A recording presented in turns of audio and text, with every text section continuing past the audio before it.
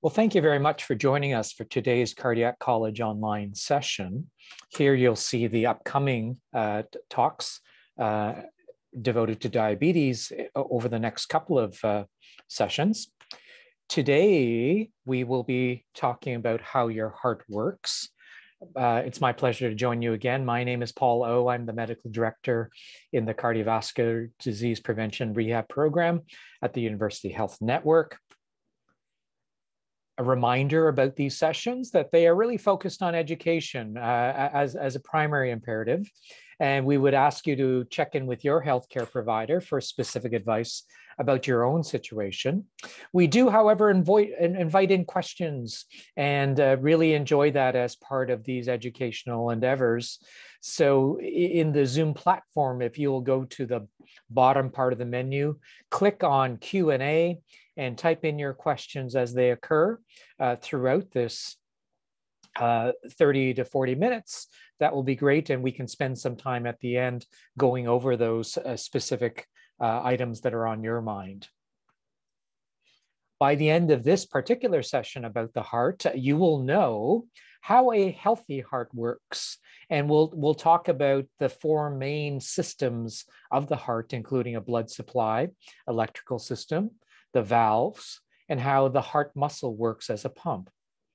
Importantly, we'll also talk about what can go wrong with these systems in the heart, and then which interventions are currently used commonly to try to correct these problems. You may find that your own situation will then be reflected as we go through this discussion, whether your heart is perfectly healthy or whether you've gone through some events, procedures, surgeries.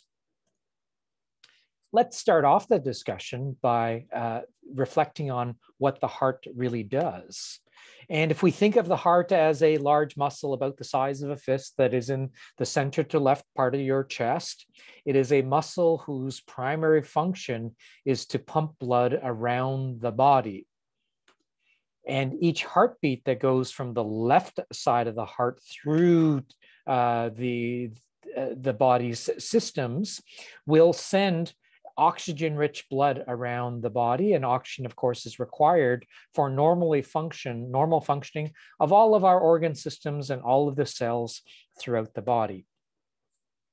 If we look more closely at how the heart works and the anatomic structure of the heart, again, we're representing the heart as this large organ in the middle of your chest to the left side. It is surrounded by these two large pillows that are the right lung and the left lung, respectively. The right side of the heart consists of an upper chamber called an atrium, and then a lower chamber called the ventricle. The right ventricle pushes blood out into the pulmonary or lung circulation. It's denoted as blue here because when the right side of the heart sends blood out, it is in an unoxygenated form. When the blood transits through the lung tissues and down to these little capillaries and alveoli of the lungs, that's where transfer of oxygen occurs. Oxygen is picked up and returned to the left side of the heart, into the left atrium, to the left ventricle, and then that is what is pushed out through the large blood vessel systems of the body, and this is how oxygen delivery occurs. So we need all of this to be working properly, the circuits to be connected appropriately, blood to be ejecting appropriately, so that we can have this pickup and transfer of oxygen for the rest of the body. To make this happen in a smoothly coordinated fashion, we have a number of systems within the heart that need to work in concert. And the heart is very analogous to the systems that might make up our house or our other sort of living dwellings. That if our houses are working well, then we've got windows and doors and walls with a roof, an electrical system, a plumbing system, and all of these things need to work particularly well so that our hearts function, so that our homes function. So the heart is very much the same way. So the major systems within the heart include a blood supply. That's like our plumbing.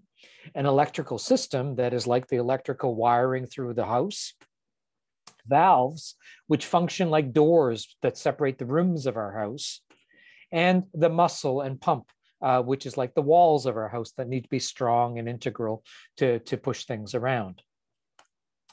When these systems go awry, but then when they go off, then this is when we develop conditions that we'll collectively call heart disease.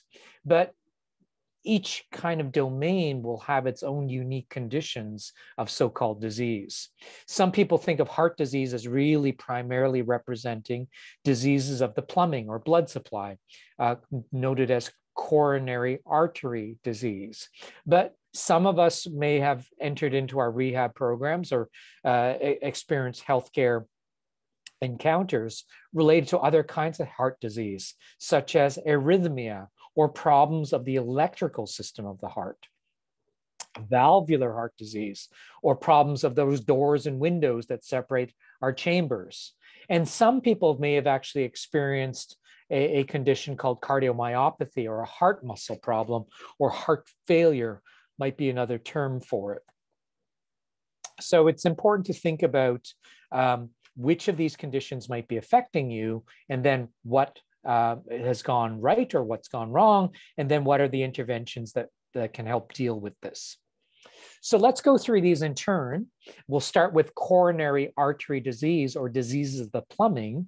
And again, plumbing we think of because the coronary arteries are these blood vessels that supply oxygen-rich blood to the pumping muscle. We have a number of coronary arteries. The major ones include the one on the right side, which is called the right coronary artery. And then there is one large one on the left called the left main coronary artery that splits into a number of other major blood vessels, including this one on the front of the heart that goes from the top to the bottom. So this one is called the left anterior, because that's front, and from top to bottom means descending. So left anterior descending artery. And then there's another major tributary off the left side that wraps around the side of the heart. So it's kind of circular, and that's called the circumflex artery. Excuse me. So in any one of these arteries, either the main vessels or the smaller tributaries, there can be buildup of plaque over the course of years to decades. And that's what this cross section is representing. So in a stylized way, this may represent our artery when we are a teenager. So wide open, very smooth, blood cells can travel through the entire diameter of that artery. At the age of 30, say, we may start to develop these early plaques, the buildup of atherosclerosis in the wall of the artery. You know, this is not restricting to blood flow at this point, but there is an early sign that there is atherosclerosis going on. At the age of 50 or 60 or 70, we may have a very dramatic buildup of plaque or atherosclerosis that's going on. It may be sufficient to start to limit the amount of blood flow that can happen, and that may manifest as symptoms. And then later on, there may actually be a rupture event that happens, a crack, a break, an earthquake, a volcano eruption. Any of those terms can, or thoughts, images can come to mind where there's actually complete blockade of the artery. There is no more blood flowing, and that's what denotes a heart attack. As we said, when there is an intermediate level of blockage, then we may be experiencing that as a syndrome called angina, or chest pain, or heart-related pain that tends to happen in the center to left side of the chest. But there is a lot of variability on this, especially for women.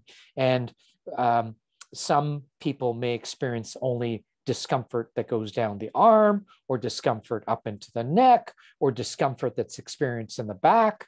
Some people don't have any discomfort at all, and it just may be felt as shortness of breath or fatigue, or other people may experience this as just, you know, I can't sleep particularly well because something is wrong.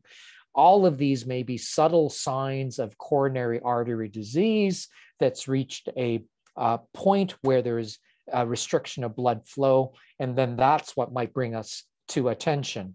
We might have a stress test, we might have an angiogram that will then identify a blockage that needs something further done. If we have these sorts of coronary artery disease problems or plumbing problems or blood supply problems, what can we do?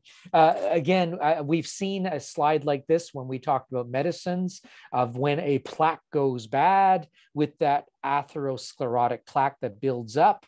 The wall of, or the diameter of this artery is meant to be all the way to the outside of this circle, but clearly we've got lots of bad stuff going on with the plaque, with the rupture, with the thrombus, with a dysfunctional lining of that artery. This has lots of bad things going on, so we need to do something about it. And unfortunately, there are many things that we can do about this. It starts with, quote, lifestyle approaches. I don't know if it's really lifestyle as the appropriate sort of terminology, but there are certainly things that are in our control on a day-to-day basis that can help us out with this. And we come back to the construct, the foundations of our whole education and rehabilitation program with you that has 5 major pillars to it. So how can we help coronary artery disease? Well, we can start by understanding and treating our own condition. We can get active. We can eat healthy. We can manage our psychological health and feel well. And in the middle, take control of our own health. And all of these steps go a long way towards improving coronary artery disease from the quotation mark lifestyle approach. We can also offer up a number of medications that address different parts of coronary artery problems. And in our medication sessions that we might have experienced live, or you might have watched in terms of video on your own, we'll remind you that medicines like aspirin and other antiplatelet drugs like clopidogrel and ticagrelor or prasugrel really affect this middle part here where blood is trying to stick, platelets are trying to stick. We can help keep them apart and blood flowing much more easily by using these sorts of medicines.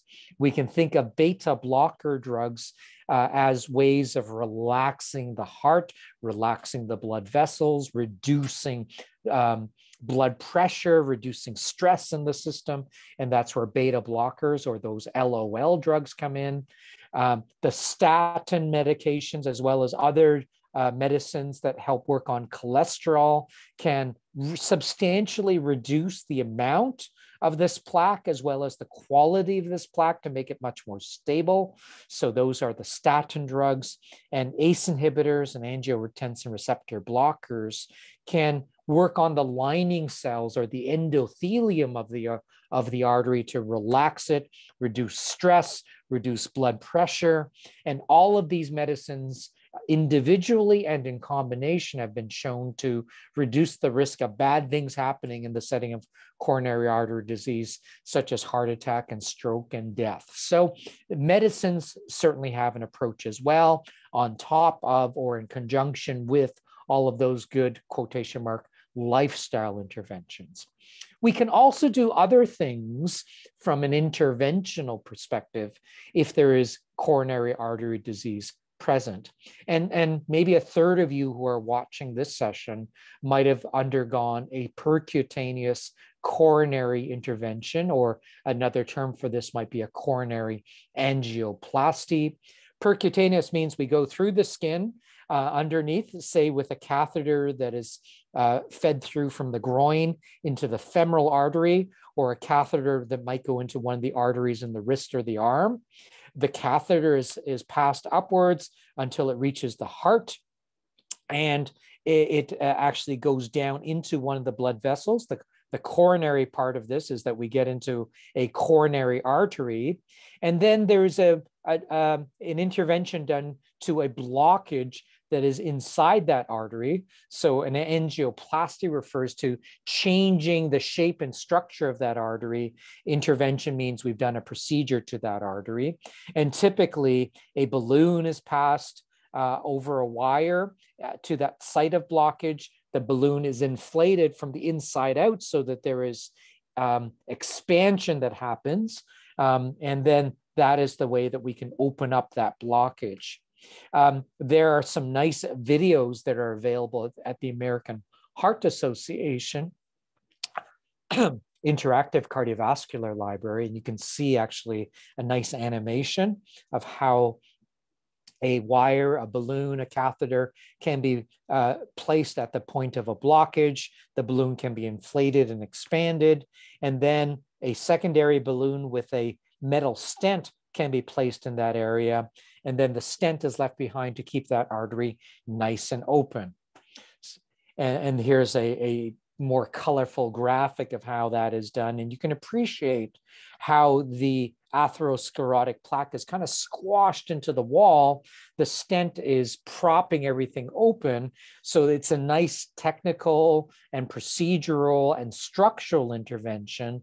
But an image like this reminds us that the stent by itself is not the solution here entirely, that we need to continue to think about eating well and moving more and managing our mental stresses, as well as using medications judiciously to prevent clotting from happening in the stent, to address the atherosclerotic plaque that is underlying here, using medicines like beta blockers and ACE inhibitors to reduce stress in the walls of this artery to really keep us healthy. So that all of that works in concert. Now, some people may not be great candidates for having a stenting procedure, so there is still a role for bypass operations, especially if these narrowings occur in multiple places throughout the heart, occur in multiple vessels in the heart, or that if the blockages are long and kind of twisty, where putting in a catheter and a balloon and a stent may just not be technically the most easy thing to do. So some people, or many people, still undergo coronary artery bypass operations where area of blockage might be identified. And the bypass part is that there is a blood vessel that is attached upstream to a place like the aorta, where there is good, strong blood flow, and then blood is routed through this bypass down to a place in the artery where there is very good flow afterwards. So we don't necessarily touch this area of blockage, but there is just a new conduit or a new route for blood flow to happen. And the blood vessels that are used for these kinds of bypasses may involve saphenous veins that are taken from the veins from the leg. A good section of it is pulled apart, sewn up and made into a very nice bypass. And here you see that there is a place where it is patched into the aorta and then patched into the section of the coronary artery, in this case, the right coronary artery, after that blockage. On the left side, kind of the modern bypasses will involve, instead of using a vein graft, if possible, using an internal mammary artery. So this is an artery that typically supplies blood to the inner wall of the chest. Instead, this artery can be rerouted and placed into the left internal or left anterior descending artery as a very strong and long-lasting type of bypass. And often there is a mix of the two with other veins and maybe even an artery that's taken from the wrist as well. These are the modern approaches to coronary artery bypasses. Okay, so if we've got plumbing problems, blood vessel problems, these are the approaches that are taken. Moving on to the next section, what if we've got an electrical problem? And a reminder that there is an electrical system in our hearts that allow the beating of the heart to occur in a nice coordinated fashion. Think of it again like the electrical system that's in your in the house. So there is a fuse box that might be in the basement or in the closet. The fuse box will have received electrical signals and generate them, transit them through maybe a secondary junction, and then it passes through the major electrical cables of the house. There is a major electrical bundle that runs through the right side of the heart. There's another major bundle that divides and supplies the left side of the heart. You know, the left side is the bigger chamber, so it gets two major electrical cables to supply it. So this, when it functions very well and allows nice coordination from the upper chamber to the lower chamber in a nice coordinated way. But over time, there may be wear and tear and kind of fading of the electrical system. You know, think of the electrical wires in your house. If the wires are 50 or 60 or 70 years old in your house, you might anticipate that there are some problems, or maybe some knob and tube kind of wiring. Maybe some rats have gotten in and chewed some of those wires. Maybe there's short circuits that have occurred. And if that happens, then we may need some help with those electrical wires. And we may be seeing that the electricity is having a bit of difficulty. So we may experience different types of irregular heartbeats that may go too slow or too fast as different pacemakers wind down or speed up. We may see that there's areas of heart block where the electrical signals are not transiting through the electrical cables appropriately. We may see particular rhythms that get more common as we get older. There's a condition called atrial, the upper chamber, going into fibrillation. So instead of one nice regular pacemaker that drives everything, there may be a whole bunch of pacemakers that start to fire and quiver and compete with each other very quickly. And that irregular kind of heartbeat may be too fast. It may not allow for very good blood flow through the heart and out to the body. And it may carry some other unique risks, like developing blood clots in the heart that can break off and land in our brains and cause strokes. So these are important conditions to recognize if we feel irregularity in our heartbeats, or if we feel that we're just not, if we don't have the get up and go that we might usually have, then heartbeat issues might be something that we look at. And then it is not uncommon to experience irregular or skipped heartbeats as well. Some are quite benign, that is, they just skip occasionally and nothing needs to be done about them. There are other kinds of skipped or irregular beats that denote something more sinister going on, and they might need some attention. So if you want to know more about irregularity of heartbeats, please watch the session about irregular heartbeats in the Cardiac College online library. We've done a recent session that will take you through that. But for today's session, let's just talk about a couple ways of approaching irregular heartbeats. And in particular, when the heartbeats go too slow, what might we do if our electrical systems are wearing out?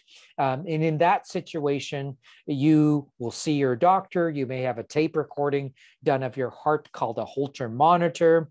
If they document that the heart is going very slow or even stopping on occasion for a few seconds, well, that says we need some kind of external backup system. And good news is that there are ways of doing this with these electrical pacemakers. A pacemaker is a device with a battery and a mini computer about this big. It's typically implanted in the left upper chest, but it may go in the right upper chest, or it may go into the belly as well. Typically, there are wires then that will be thread from that battery and mini computer down to the heart, and there may be one wire or more that will go into typically the right side of the heart. The wire is called also a lead that will detect the ECG signals, and it reads them all the time. And if it says, oh, you've lost one, you've lost two, then it has the ability to feed back to the computer and tell it to deliver another electrical spike from the computer, because the electrical spikes from the heart may be too slow or too irregular. And if we do an electrical tracing, an electrocardiogram from the heart, what we can see is that the pacemaker can take over for the natural electrical activity that's missing from the heart. And here you see this sharp little spike here that's followed by this broader activation of the heart. So these sharp spikes that are denoted with those red arrows are actually called pacemaker spikes. So in this tracing, the pacemaker is driving the normal electrical activity of the heart at a rate of about 65 beats per minute. So this little battery mini computer can take over the function of the heart entirely and keep the heartbeat going in a very normal way.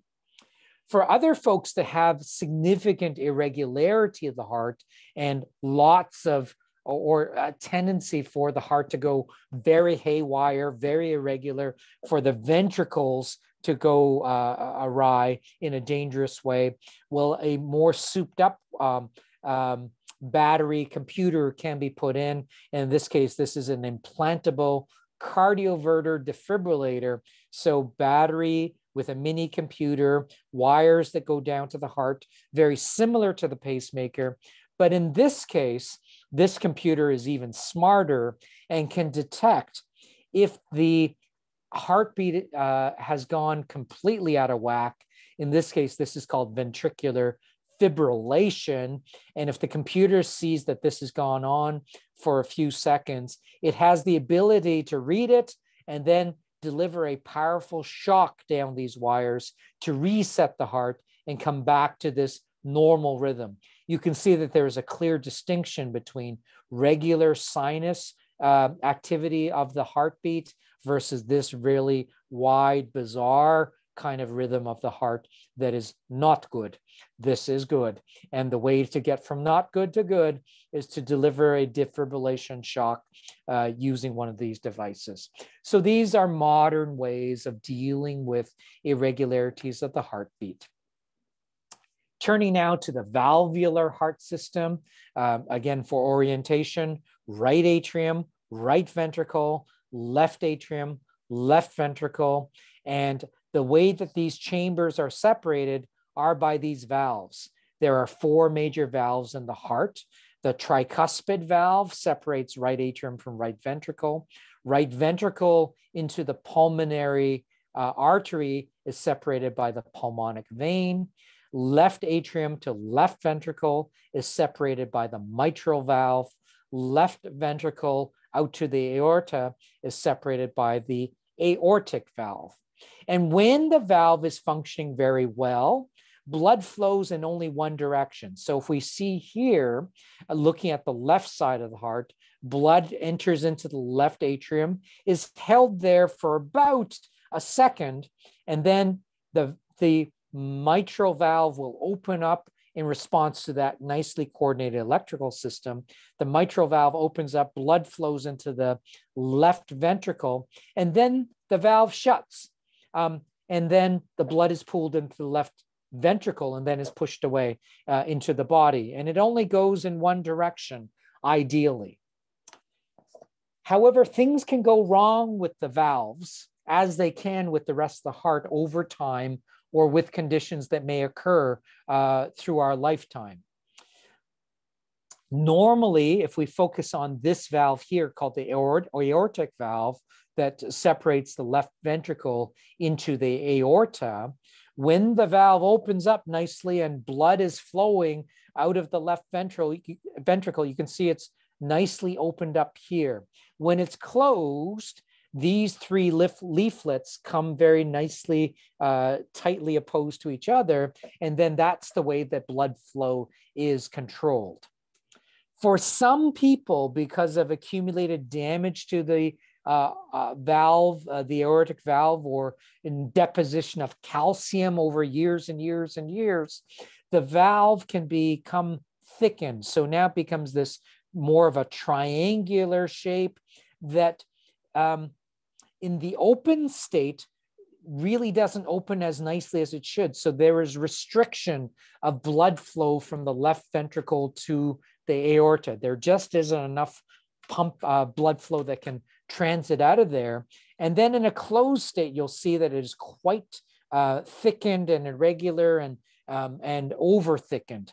So this stenosis creates a restriction of blood flow that can be experienced as tightness in our chest. It may feel like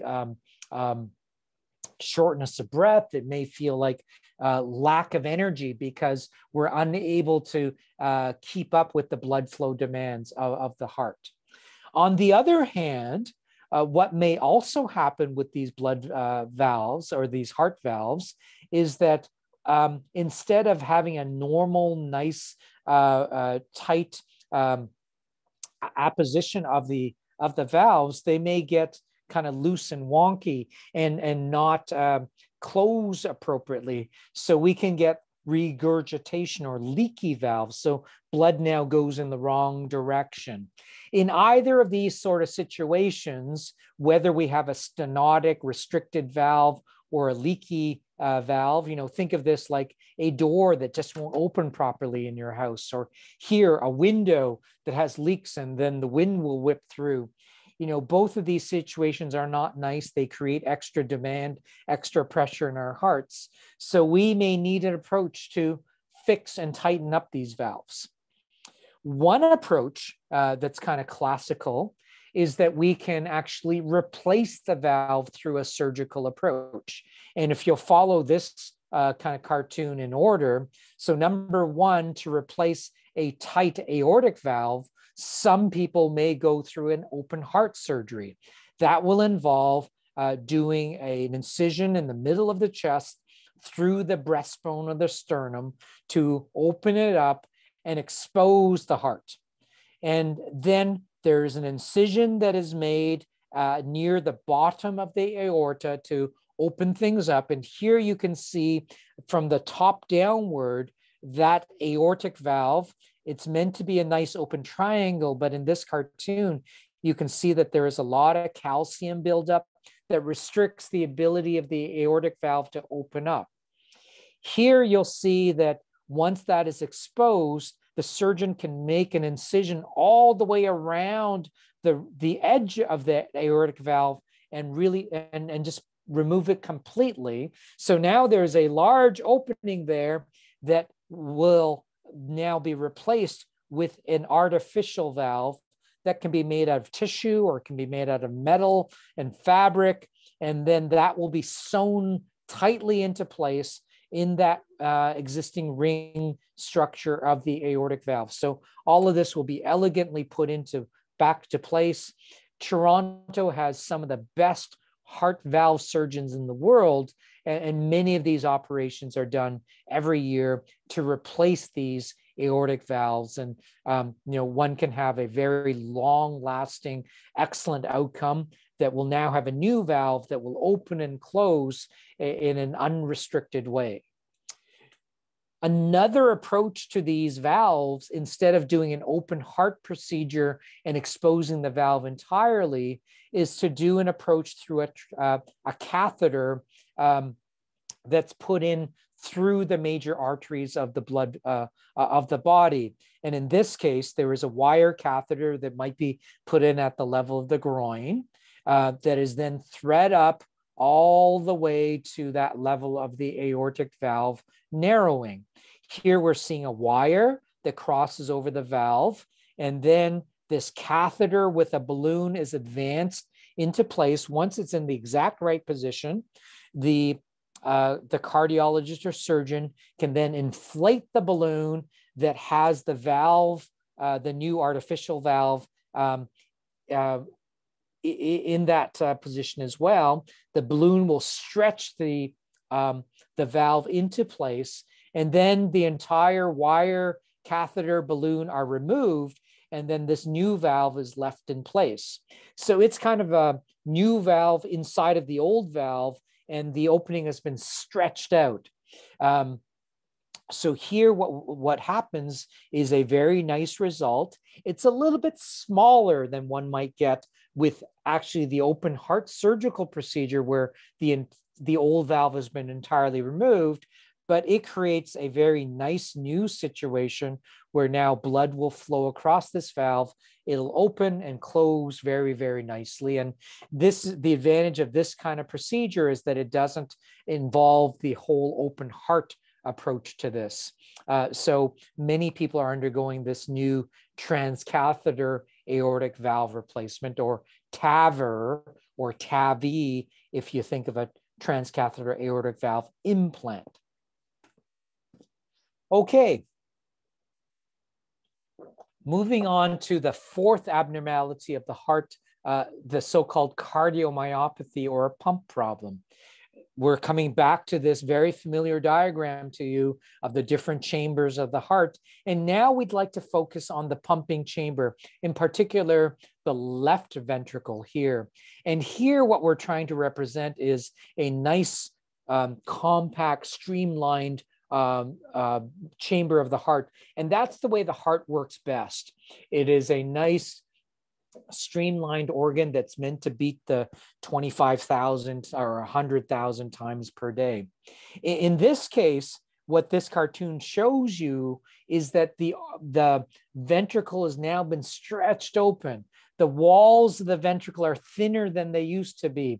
The result, or this may result from long-standing stress on the heart, like high blood pressure, or it may result from a major heart attack that has damaged the walls of the artery, or it may result in some cases from unusual viral infections that have attacked the heart, or in some cases certain medicines that may damage the heart muscle. So there's a number of things that can happen that will lead to this stretching and thinning of the heart that results in a condition called cardiomyopathy, or a clinical syndrome called heart failure. The result of this is the heart is unable to pump in the way that it used to do when it used to be in its streamlined state. We don't get good blood flow. We don't get good oxygen delivery to the body. And as a result, the person will feel tired and shortness and short of breath, and may experience other fluid overload kinds of problems. So there are medication approaches that we've described before, such as slowing down and relaxing the heart by using medicines like the beta blockers, the LOL drugs. We may try to reduce stress and resistance in the blood vessels by using ACE inhibitors or the angiotensin receptor blockers, the PRILs and the sartans. And we also may use medicines to reduce the amount of salt and water in the body, so-called water pills or diuretics. And for many people, these approaches and combinations of these will allow for improved functioning, improved symptoms, and reduction in bad things happening like hospitalizations or even death. That's very nice. In very advanced states, we may need to think about alternate types of assistance. And just like we think about medicines and surgeries, in heart failure, there may also be other interventions that can be offered down the road. And here is one example of a mechanical assist that can be offered in the setting of very advanced heart failure. And this is something called a left ventricular assistance device, or a pump that can be inserted into the heart, and think of it as a way of increasing blood flow out of the heart and into the rest of the body. So blood can be drawn directly from the heart chamber, transferred right into the aorta, and so that there's now a continuous flow of oxygen-rich blood that goes through the body. This, of course, requires a substantial power source. So this individual will need to carry a couple of batteries at all times so that the pump is working 24 hours a day, 7 days a week. And some people may live with these devices over an extended period of time. Some people may live with these devices until a new heart and a transplant procedure is done to replace this pump mechanism entirely. Okay, we've covered a lot of ground in today's session. We've talked about the various systems of the heart that can include a blood supply, electrical system, valves, and muscle and pumps. And we've also described that there may be abnormalities that occur in each of these systems, and the approaches then that can help remedy some of these situations using, quote, lifestyle interventions, medication approaches, and then procedures and interventions that can help us out. We propose that by the end of the session that you would know about these things, and I hope that we've been able to satisfy these objectives of understanding how a healthy heart works with these 4 systems, describing what can go wrong with the systems of the heart, and the interventions to try and correct some of these problems. Now is your opportunity to ask any questions that you might have. And I'll just pause for just a few moments, and I will understand completely if there might not be any questions in the moment. And I don't see that there are any. So let me just move on then, but invite you, of course, to propose any questions at any time to your cardiac rehab team, and team members can pull others in, myself included, to address your own individual questions at any time. We wanted to remind you that the Healthy University, the Cardiac College, and the Diabetes College are now leveraging social media platforms. So here are our Twitter handles and ways that you can hear about updates about the program and educational endeavors. So please do sign up and follow us. Here's a reminder that we'll be doing a session about diabetes medication. Yours truly will be facilitating that session next week on Tuesday at 2 p.m. And you would all be welcome to join us for that conversation. This brings us to the end of today, and I thank you for joining us, watching either live or on your own. And we hope that these educational endeavors are of interest and value to you. Thanks for joining us, and have a great day.